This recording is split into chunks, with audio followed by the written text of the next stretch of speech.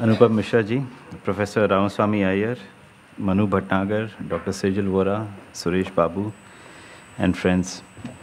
Well, actually, I'm not even half an expert on issues pertaining to the river.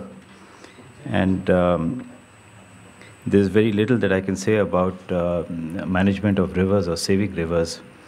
But I do find, from the program that you've had, that one of the first topics that was discussed was what is a river. Now, we in the legal profession begin by understanding definitions. If you look at any act of parliament or any act of the state legislature, the words that are being used are first defined. And on the basis of that definition, the interpretation of the laws takes place. So when we ask ourselves the question, what is a river? We are actually asking ourselves a very, very fundamental question. And perhaps because we have no answer unless some answer has come out of the deliberations over the last couple of days, I think we will all be groping in the dark. Certainly, lawyers and judges will be groping in the dark on how to solve problems relating to rivers and how to manage rivers. As far as I'm aware, we don't have any laws relating to rivers, except perhaps the water pollution laws. But we do have a couple of judgments. One of them, of course, being with relation to the Ganga when tanneries were closed down in Kanpur. But they all come under not laws pertaining to rivers, but they all come under laws pertaining to the environment. We also have, it's a doctrine which has now been accepted, and I hope it advances a little further, where we had the span hotels or the span motels which had diverted a river for the convenience of the guests. At that point of time, the Supreme Court had accepted something which has been there since Roman law of the public trust doctrine, which means to say that it belongs to us. It's our resource, and we are the ones who have to look after it. It started off in ancient times, with navigation routes and so on. So the navigation routes for purposes of fishing and travel and so on were all defined. And there were no laws, of course, but people accepted that these navigation routes belong to the people, belong to the persons who are going to use that, and nobody else should interfere. Similarly, the Supreme Court felt that rivers belong to the people of the country, and no one person or one organization has the right to divert the course of the river for his or her benefit. I think if we apply this public trust doctrine to some of the aspects of life, not only rivers but also other aspects, water, for example, or even air, perhaps we can arrive at some kind of an understanding, if not a definition, of what we are talking about. And once we are in a position to understand what we are talking about, perhaps we may be able to arrive at some kind of a solution. You also have difficulties in, apart from the general definition of what is a river, what do you do about something like an interstate river? How do you define an interstate river? Who has the control over an interstate river? Is it the the place from where the river flows down? What about a situation where the river passes through a particular state, maybe just a few kilometers? And does that make the river an interstate river? Does the state through which it passes just maybe a couple of kilometers, does that state have any right over that river other than the main state? We had this problem, of course it was not an issue, but we had this problem with the Periyar river, where a part of it flows through Tamil Nadu. So these are issues which I think, which are arising. We have in the Supreme Court dealt with a couple of issues. The one which is really live which I do not really want to discuss, is about the Kaveri. I mean, every time the issue comes up, there's a problem either in Karnataka. If there's no problem in Karnataka, then there's a problem in Tamil Nadu. So how do you resolve these kind of disputes? First of all, you have a problem of a definition. In this case, of course, nobody doubts that the Kaveri is a river. Nobody doubts that the Periyar is a river. But you may have different categories of disputes, different kinds of disputes where, the issue may arise. But what are the ways and means of resolving these kind of disputes?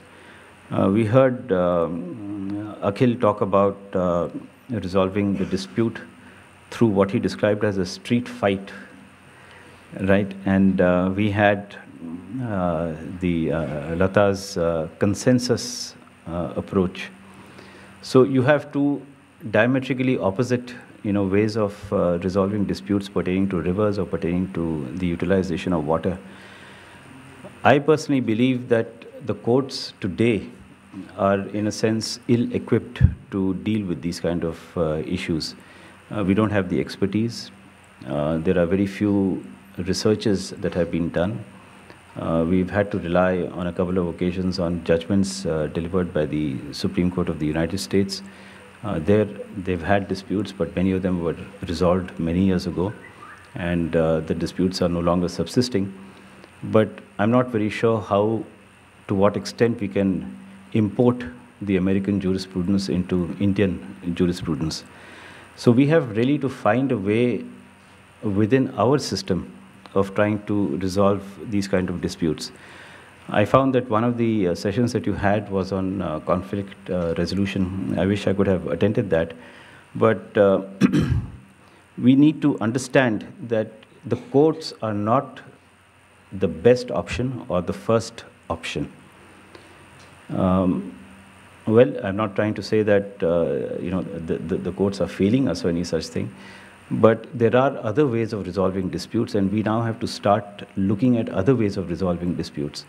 Parliament has been trying to encourage alternative dispute resolution mechanisms, something like mediation. Lok Adalat has been there for a long time. So we need to find out, different ways of resolving these disputes, because these are not traditional disputes. They are disputes relating to rights, which is what the courts deal with. All cases in the courts deal with rights. So when we talk about river disputes or water disputes, we are talking about rights of some people as against some other people. So in a sense, they should come to a court.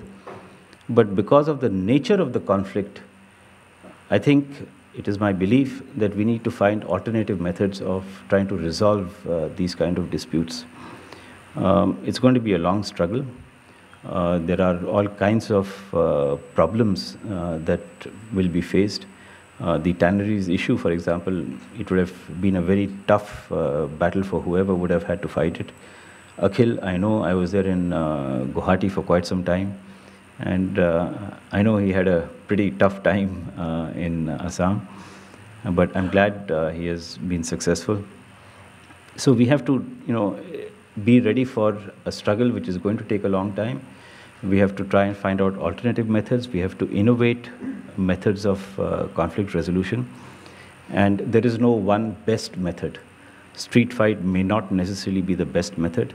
Consensus may not necessarily be the best method. Courts may not necessarily be the best method. I think each case or each dispute will have to be tackled on its own and perhaps innovatively. I think this is all that I have to say. But I must also conclude by saying that I'm extremely impressed at the dedication that has been shown by some of the award winners, and I'm sure those who were considered by the jury also must have done a considerable amount of work. It's good to see that people are taking up these issues in a very dynamic way. My first encounter with this was way back in the 1970s. I had gone on a trek somewhere in the Himalayas, and there were just 2 or 3 of us. We were having a cup of tea in some dhaba in the evening, and suddenly we heard these, screams and shouts, and people were fighting. I was a law student at that time, and I said, well, here's my first case, you know. And I went there to try and understand what the dispute was about, you know, but I couldn't understand the language. But because of that screaming and shouting, you know, a lot of people had gathered over there, and they somehow or the other talked to the people who were disputing and resolved the issue. It was about sharing the water from, you know, downstream. So that was one method where, you know, it was resolved at the community level. But then if you look at the rivers, you know, there it was a small stream or something. But if you're looking at a river, you're looking at something which is magnified 1,000 times, you know, and the issue is going to be 1,000 times more complicated. This is why I say that, you know, we need to innovate, we need to find out ways of resolving these kind of disputes. I wish all of you all the best and success in whatever you are doing. Thank you and God bless.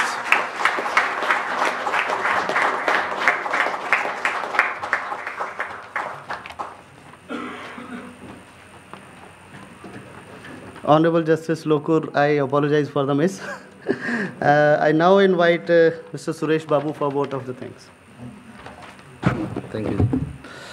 Honorable Justice Madan Lokur, sir, and dignitaries in the dais.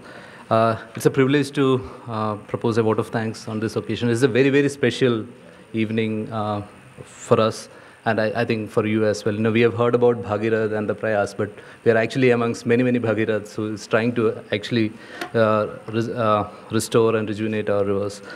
On behalf of the organizing committee of the India Rivers Week, at the outset, I want to thank Dr. Lada Ananda, Mr. Akhil Gogoi, and Koel Karo, Jan Sangathan, Shri Munda, Soma Munda, and Shri Dhanik Guria for your inspirational work, and thank you very much for coming over, and hearty congratulations to you all. And we look up to you, and we hope to continue your good work in wherever we are operating. I would like to convey our sincere appreciation and thanks to Honorable Justice Madan Lokur ji for having agreed to be the chief guest this evening. We know that you're really busy with court and other proceedings.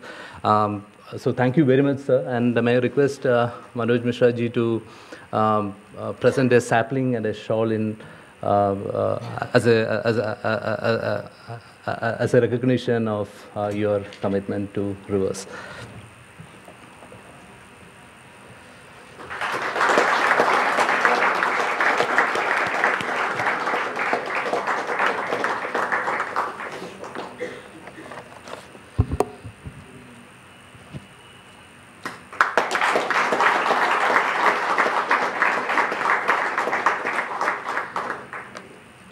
So thank you so much for highlighting the complexities around the rivers and also showing us that there are different ways of approaching the same problem and try and resolve the issues around rivers. Thank you very much, and also for re-emphasizing that there is also an opportunity around the public trust document to sort of save our rivers. Anupam ji, sir, it was once again an inspirational talk, and you know, I want to sort of, on behalf of this august audience, to commit that, you know, we wouldn't want any of the rivers to be Amina's photocopy. So we will try our best, and we seek your guidance. And thank you very much for enlightening us with your thoughts. I must mention that Bhagirath Prayas Samman, to put this together, it was really a difficult challenge, because the kind of nominations that we got, everyone was doing or are doing exemplary work.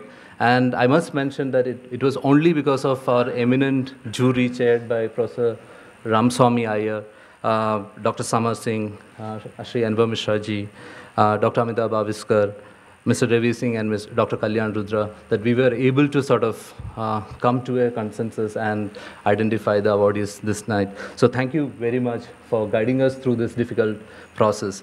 And my sincere thanks also to our partners, Manoj Mishra ji, Manu Bhatnagar ji, Ravi Agarwal ji, and Himanshu Thakurji. You know, when we started talking about Bhagirath Samman, we didn't know where we are going.